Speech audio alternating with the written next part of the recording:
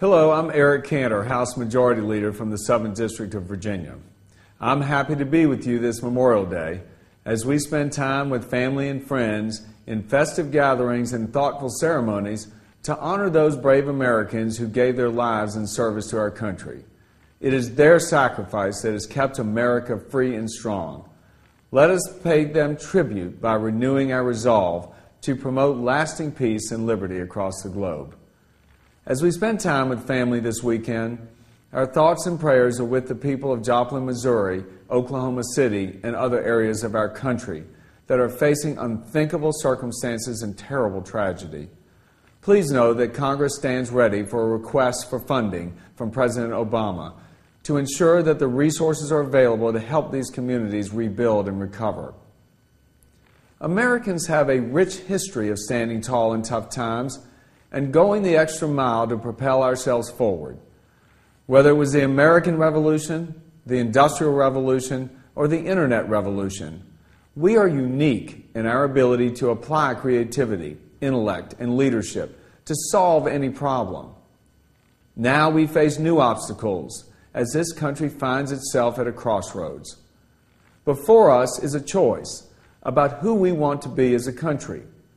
Do we want a future with more taxes and more government? Or do we want to see more growth and more jobs? We saw the former when Democrat-controlled Washington enacted the nearly $1 trillion stimulus program, which drove up our debt and failed to get people back to work.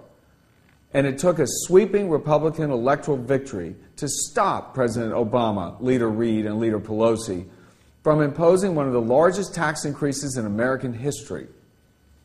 Now, as the summer of 2011 approaches, far too many of our family members, neighbors, and friends are still out of work. To be strong, to lead, to grow, and to empower people, here's what we've got to do. We've got to shift from a government that smothers new jobs and business growth to one that nurtures an environment for getting people back to work and back to what Americans do best: innovate, compete, and lead.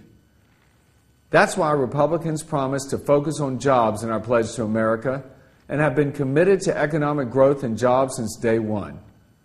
Beginning in January, we adopted a two-track strategy we call Cut and Grow. The first part, cut, is obvious. We know that Washington has to stop spending money we don't have and manage the money we do spend more wisely. Families are tightening their belt and sticking to a budget, and Washington should too. But we also understand that cutting alone isn't enough to address our debt crisis or get people back to work. We must also grow. For too long, Washington has relied on gimmicks or government knows best solutions. No more. Now, more than ever, our nation needs small businesses and entrepreneurs to get people back to work. That's why this week we continue to build on the Pledge to America and our work over the past 5 months by unveiling our plan to help the nation's job creators grow the economy and start hiring.